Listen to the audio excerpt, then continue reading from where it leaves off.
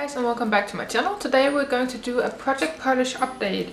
I have my nail wheel here and we are going to talk about some empties and a lot of progress, and then I'm adding in 2 new polishes to this project.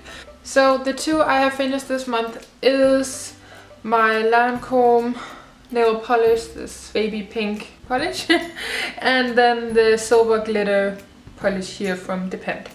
And on the nail wheel, it is these 2 right here, so they have this little X under them, and this polish I have finished earlier in this project and that has an X too. So these 2 are the remaining polishes that I will show you now the progress on. But before I do that, I will just show you. I was up to here last time on this Lancome polish, and this was like 3 or 4 manicures, and that is just insane because it's so sheer, you need a lot. So I'm very happy to have this done. I will never again have a Lancome polish if this is only 3 or 4 manicures. Then there's like maximum 8 manicures in this bottle if you want it opaque, but if you want a sheer layer of baby pink polish, it is perfect, but I don't. So it went by very fast. For the lid, and for the glitter polish, last time I had the smallest amount left, so I could only paint my ring fingers on each hand, and then it was gone from last time. Let's move on to the progress. I have 2 from Technique, and it is these 2 right here, the red one and then the gunmetal dark gray one I have on today. I love this polish so much. I don't think you can see it, but I will try to remember to do a close-up. I forgot last time.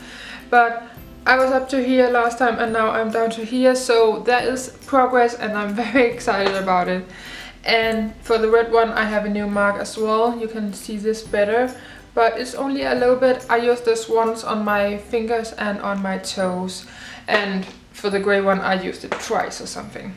So that is very nice. So because I finished 2, I think I'm going to add in 2 polishes. And on the nail wheel it is these 2 right here.